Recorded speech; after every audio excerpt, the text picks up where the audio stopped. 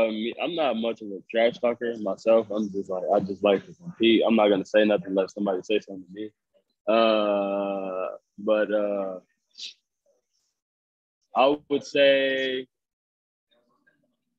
we played when I was in Spain. My second year, we played Real Madrid, and Real Madrid was the second best team in the league in the group at that time. And then we went to Madrid actually because we played another team, and we got wind that they were talking,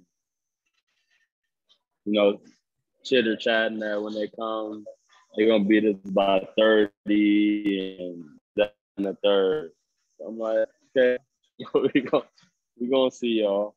So they came down. It was a very intense game, and then it was like back and forth the whole game. And then we got to the fourth quarter, and then kind of took over the fourth quarter. And we were up 3. I remember the play like yesterday. We were up 3, and it was like probably like 40 seconds left. And I was on transition on the right side.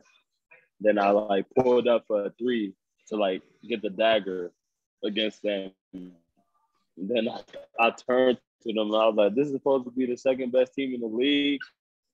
And I went. And then we ended up winning the game. Hello, and thanks for watching. Be sure to give the video a like, and you can watch more videos over here. You can also click subscribe over here so you're notified when we have new content here on Expat Hoops.